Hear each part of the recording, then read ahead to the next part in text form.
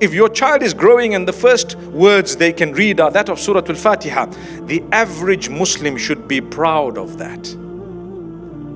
When I say this, I mean we should be saying, MashaAllah, my child reads Surah Al-Fatiha, and Alhamdulillah, the child is saying the adhkar, and the child is doing this and doing that in terms of goodness, rather than all these moves and everything. That's really hectic. I wonder sometimes how. Somebody told me, I asked one person, they told me, look, there's only 50 moves.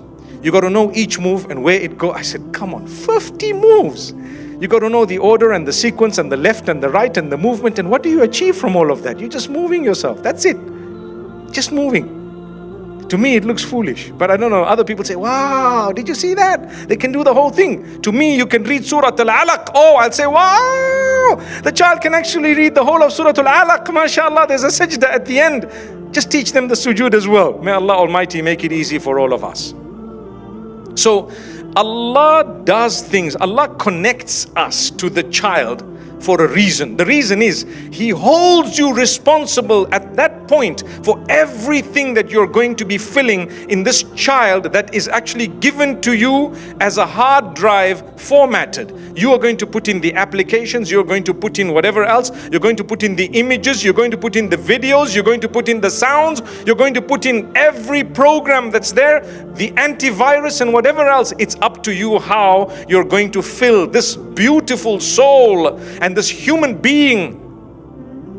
Subhanallah. So if you're going to fill the child with goodness, inshallah goodness will come out. I'm not saying entertainment is haram. No, it is permissible, but on condition it's not displeasing to Allah. You can't teach little children the lyrics of today that are filled with F's and B's and Z's and W's. I'm sure you know what the F's and B's are, right? Do you know what the Z's and W's are? You don't. Brother Rahim says he doesn't. Don't worry, I don't either. They just anticipated swear words to come in future. May Allah forgive us. Nonetheless, that's what it is.